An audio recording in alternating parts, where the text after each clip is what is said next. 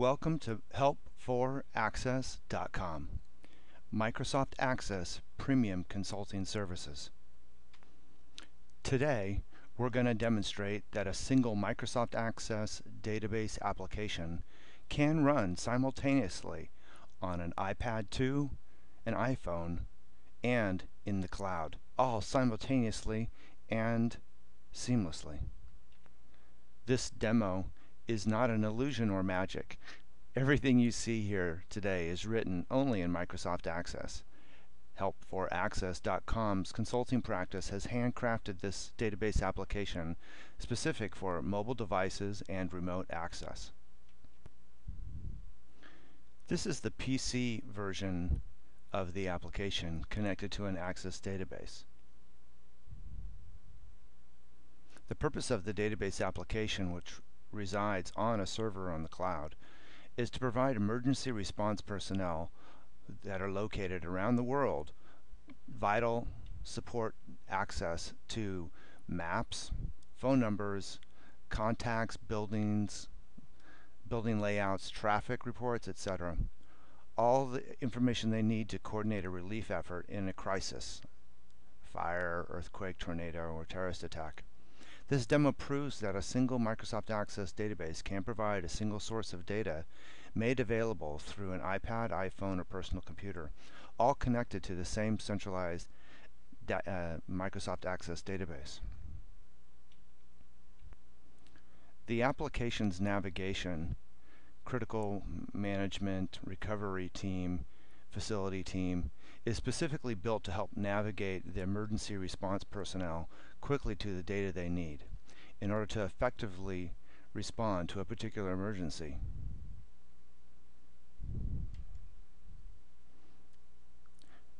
This screen is in the back office Microsoft Access database part of the application and is used primarily for data entry and other administrative functions. The same database is available from the iPhone or iPad 2. For demonstration purposes, I'll demo the iPad 2 version.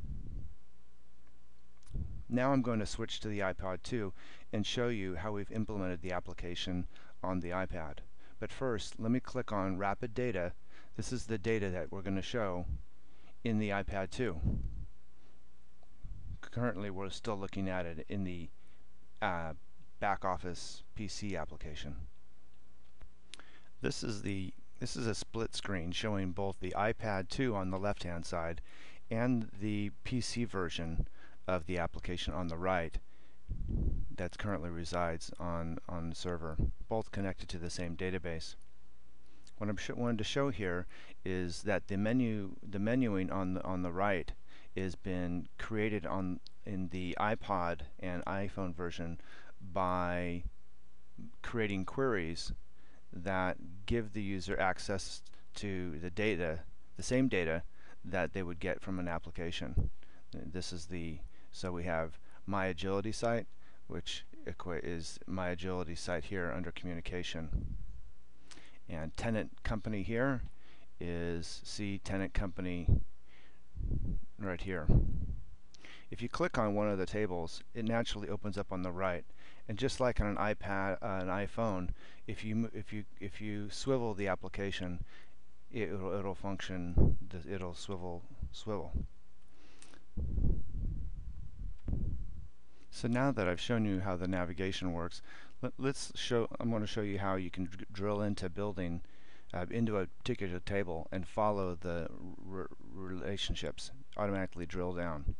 If we click on building, you see all the list of buildings. If you click on a particular building, it'll show you the references within that building. And so here, an emergency response person could choose for building 1301 Avenue of America which which document they would like to look at. The prints of fire protection, the riser diagram, emergency access, emergency action plan, the BIC, or the crisis management plan. Let's look at the crisis management plan. When we click on the crisis management plan, it goes to that particular record, and we have a URL now that we can click on and open it up. And it opens up in Safari. To get back to the application, we simply double click and go back into it. We can look at we can drill down from, say, state. Say we can start with state, go into New York City, and look at the and look at a URL and open a URL for New York.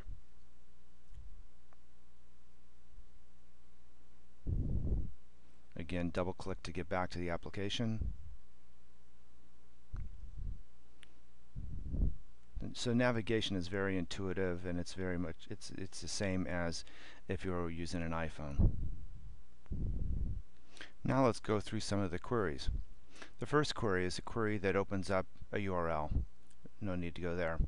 Then the second query lists a bunch of the employees for this group. Tenant company lists the companies that are associated, tenant employees, and buildings. Again, back to buildings, you can select a particular building, see the address. Very intuitive.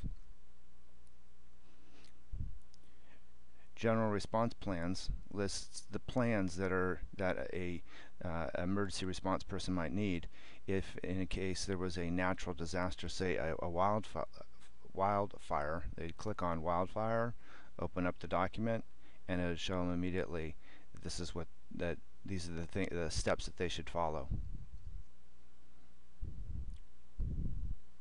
Very powerful, very quick.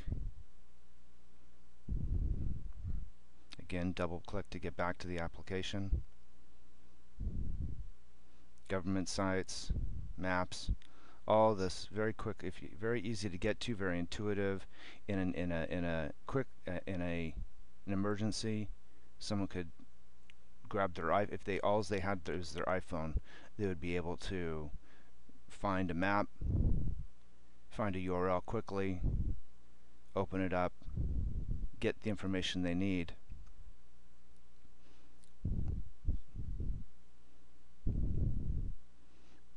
Get back to the application,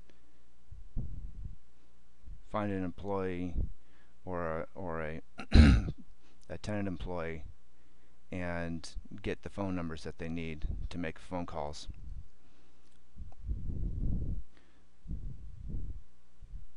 So the power of the application is in getting data quickly and easily into the user's hands.